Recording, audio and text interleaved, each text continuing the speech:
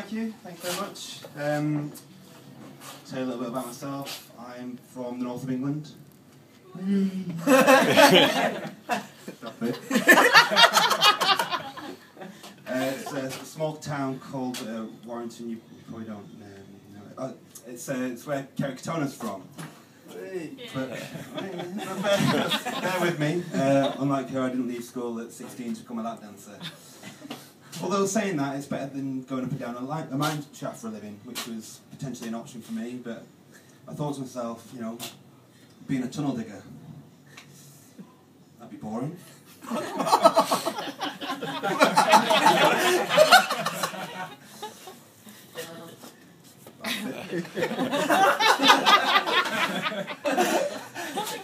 thought about maybe trying to pursue a career in as a bounty hunter, you know.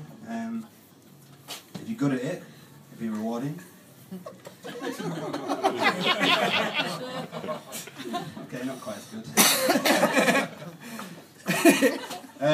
I thought about actually being a chef for a little while, and but during my teens I developed this thing called myagricophobia. I'm not really how to say it properly yet, but it's actually a fear of cooking.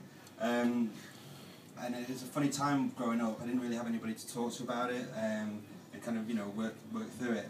My dad was never around before he left. He was at the pub every night. My mum drove him to it. But, yeah, I remember when he left. 7:30 every morning. But when he did actually leave us and you know, abandoned us and left my mum,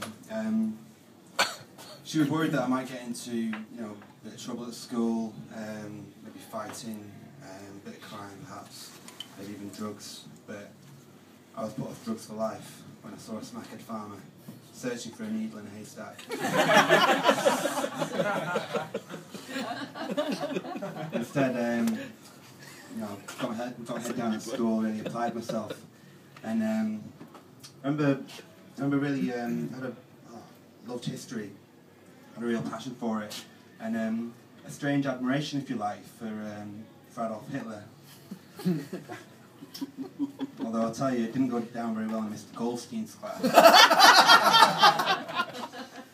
put my hand up and said, but say, you've got to give Hitler his due. Well, a favourite of mine was chemistry, actually. I remember about learning about the periodic table. I was in my element. But it was home economics where I kind of developed this fear of cooking, and it was a funny one, really. Like, you know, get in that class and kind of look around, and it's a big, like, multiple kitchens all put together. I don't know if you remember, but and I was kind of a bit like, found it a bit daunting, all these appliances and utensils, and you look around with a big block of knives that, you know, all stood to attention like some sort of culinary hit squad, all with their own different skills. And home economics 101, chopping an onion, so I go wading in, pick up the biggest knife I can find, know what it's like as a lad, and chopping away, and next thing I know, I'm getting a little bit teary.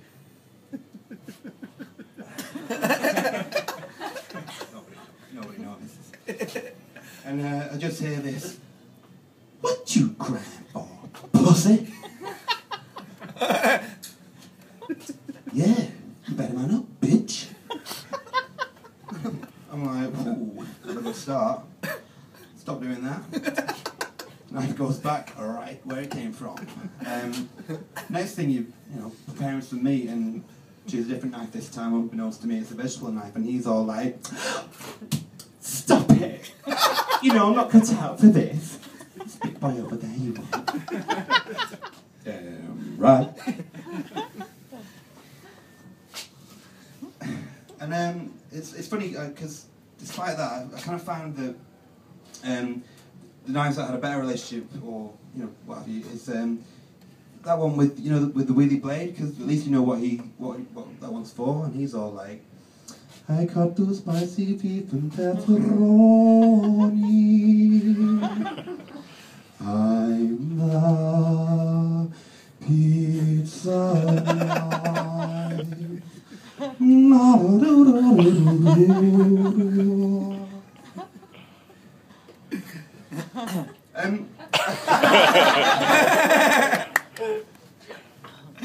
But you know, they say let the kitchen inspire you. So you know, fine. But you look around and see this ladle on the surface, and he's doing it the big one. Who's hungry? Let's make some soup. A casserole. Some hot pot. Some soup. Ain't nobody want no soup. Meat, motherfucker. Bonjour. Meat. I am the burning knife. I will burn anything I see.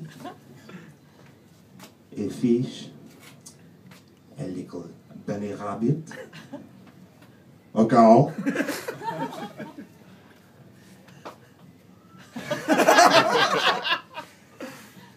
So clearly, pursuing a career as a chef was probably not really the one for me. But the one lasting memory that I've got of home economics was that I actually only got into it for a girl, and I hear these days that she's actually a tampon tester.